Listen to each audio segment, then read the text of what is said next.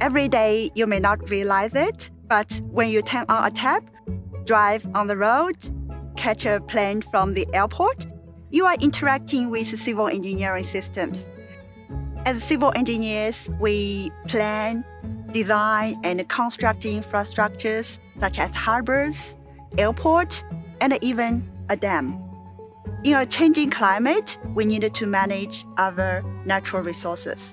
As a civil engineer, you will work in a multidisciplinary team to build and develop infrastructures which will benefit our society.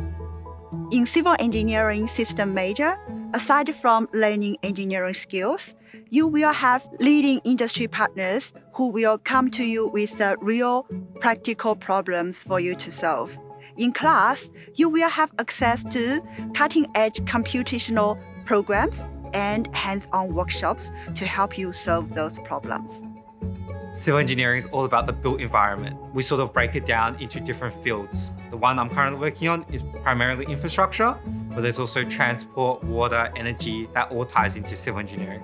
I definitely enjoy doing the projects, especially the ones offered through industry guests, because they feel relevant and they are applicable to the real world. Designing a dam was one of the many projects we get exposure to, and designing structures of office buildings.